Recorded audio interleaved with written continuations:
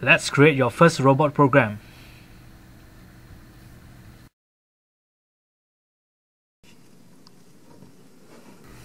Firstly, select and use the NXT program in the P-brick. Pay attention to the default P-brick sensor ports. Port 1, the touch sensor, Port 2, the sound sensor, Port 3, the light sensor, and lastly Port 4, the ultrasonic sensor. There are 5 boxes in the LCD which is interconnected by wires. The boxes will indicate the action and sensors responses.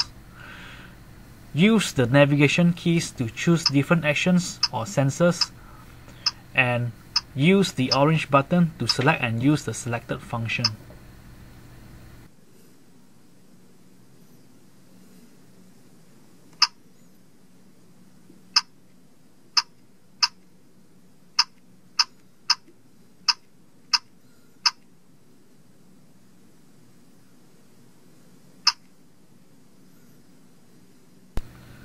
As always, use the gray button to erase or cancel unwanted functions.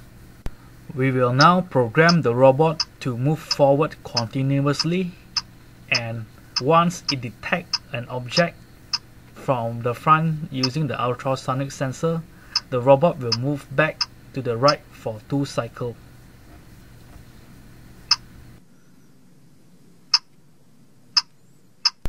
We will use the loop function from the program to ensure that the robot runs forever until it is interrupted by the user. To test the program, select and use Run. Use the gray button to stop the program. You may then use and select Save and save the program as Object 0 for use in the future.